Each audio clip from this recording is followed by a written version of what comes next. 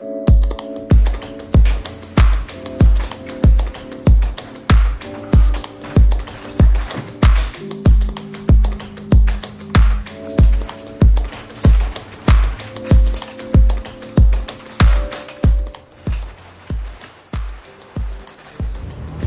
new flagship, which is the Kodo speaker system.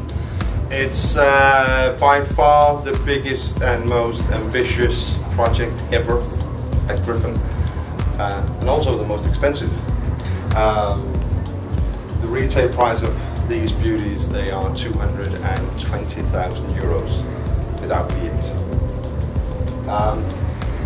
The Kodo system, do you know what a Kodo is? It's a big Japanese drum. This is a big system. 2 meter and 37 centimeters tall. Shipping weight more than 1 ton. So it requires good floors in your house and a big truck to get them in. But the Kodo system it is actually assembled in different sections. So you have this top part here down to the tweeter, then you have the tweeter for itself, and then the bottom part, which is inverted from the tweeter. And then we apply 5 millimeters of aluminium to the sides to assemble the whole system. And then again, we put these beautiful shells onto the sides. They can come in any color you like. You want the red, you want green, blue, whatever.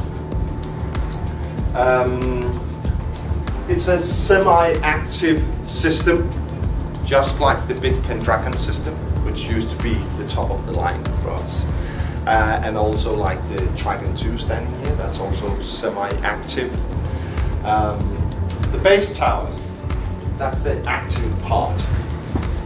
On the back of these speakers, you will see a 1000-watt Gryphon amplifier, solid state amplifier. It's not digital, it's class AB amplifier, just to drive the bass drivers. So you actually get 4 boxes and 2 amplifiers when you buy this system. It's 5.5, yes? Yes. Yeah, 5.5 inch drivers in both cabinets here, and then you have the ribbon tweeter. It's an AMT from Mundorf. It's a brand new, and it's actually the first time we are using this type of ribbon tweeter for our system. The efficiency of this tower is 96 dB, so it's easy, so easy to drive. And Fleming actually said in the first day, I think it was Thursday, you can drive it with a clock radio.